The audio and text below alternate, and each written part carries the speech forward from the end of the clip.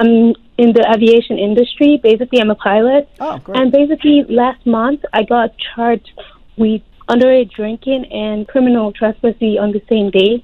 But I was looking in the future to get my green card. Is that going to affect me? Not being charged, it wouldn't affect you, but it depends on what you're found guilty of. They checked my record and they said like everything was clean and all, that I'm good. I had to pay fines. Then they gave me like a 3-month grace period. They said if I do nothing wrong or anything bad, that basically it's just going to get dismissed and eventually get expunged. As long as you didn't plead guilty to anything and it ultimately will be dismissed, then you don't have a criminal record. You were having an arrest and the case was dismissed, and that will be fine.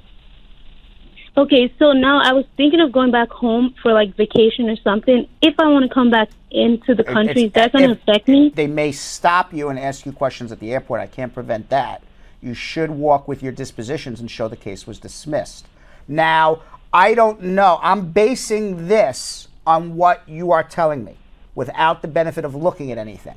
Okay? It sounds to me that you have something similar to what happens in New York, which is called adjourned in contemplation of dismissal. I don't know what they call it in Ohio, where they say, we're going to adjourn it for a few months, and if you stay out of trouble, we'll dismiss everything.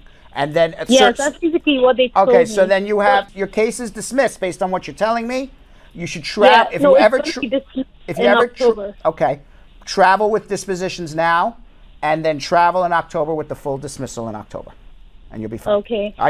They may question you at the airport, so be prepared for that, but you'll be fine. Okay. And would this ever affect my chances of getting a green card or citizenship in the future? It won't prevent you from getting a green card. You have to prove you're a person of good moral character. Now, obviously, you made a mistake. You're allowed to make a mistake. Nobody's perfect. It would be a big difference if you get arrested 7 different times for drinking underage versus 1 time. Okay, so I wouldn't worry about it. Thank you so much. All right, take care. All right.